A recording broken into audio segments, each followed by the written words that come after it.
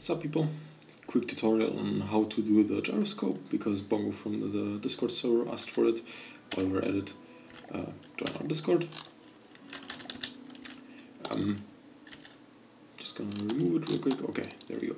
How do you build it? Well, you need to have a structure that holds it. I use glass beams here. You can obviously decorations use mimics for the beam itself, and just position them into some solid blocks so that they don't show up. I might do that later, but for now glass is good enough. Then you need the movement. For that you want a sub-object right here in the center. Everything will be around this block here. This is basically the center block where the green one is right now, but you can put your stuff off center slightly. This is our the first spin block. Then you just put down a temporary block and make our second spin block, and this is the one where we actually attach the mimic to. You can use mimics, but in this case I will just use the decorations menu. There I put the jet combustor, I think I used. Yeah, that's the one. And stretch it out. I'm using the advanced mimic UI mod, by the way. Definitely recommend it, it's so useful. Scale that up to like 552. No, we can go bigger. The 772. Yeah, that one looks good. Give it some white color. And there we go, that's basically it.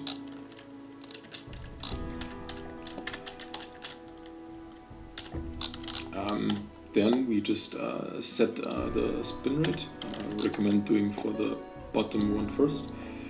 Just give it an idle spin rate. Why are you not moving? Ah yeah, here. Continuous spin rate here. And then do the same thing here. I recommend using slightly different spin rates, so there's no pattern, the movement is more random, because otherwise it will just repeat itself all the time if you have exactly the same spin rate. And that's pretty much it. You then go into sub-objects mode, and there are, you have 6 axes, like vertical, up, down, horizontal, left, right, and horizontal, front, back, and I recommend you use each of these axes once. So one of them is at the top, one of them is at the side, and one of them is at the front. And obviously you need to change the size of the rings so that they don't collide, but I'll leave that to you. And personally I recommend, what I used is different speeds for the different blocks, so that the inner ones move slightly faster than the outer ones, because it looks better, and also, once again, so that the patterns don't repeat. Yeah. And last but not least, I have for the center, I have this thing. It's basically just a piston. I put them on a piston so that the collisions don't so that it doesn't collide with the spin blocks. It's just a piston with a bunch of lights on all 6 sides. You put that in there somewhere, so it lights up the inside of the moving parts a bit. And obviously, if you remember on the original one, I have just 2 rings, and in the middle I have this crystal moving about a bit. Like so. Oh my god, my game is lagging now a bit. The crystal in the middle uses, if you go into the mimic UI there, it uses nuclear material, this one.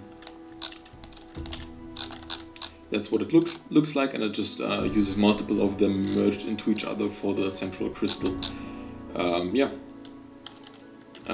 There are nuclear, a ton of blocks that are called nuclear, like nuclear reactor and stuff, because the devs were thinking about putting nuclear reactors in the game, but don't, and that's never going to happen, so don't get your hopes up, unfortunately. Very sad. But yeah, at least we get the blocks to play around with mimics, and that's basically how you do it. Like I said, change the speeds of the rotating bits a bit and change the sizes of the rings. And that's how you make one of these gyroscope thingies. Bongo, good luck with your build.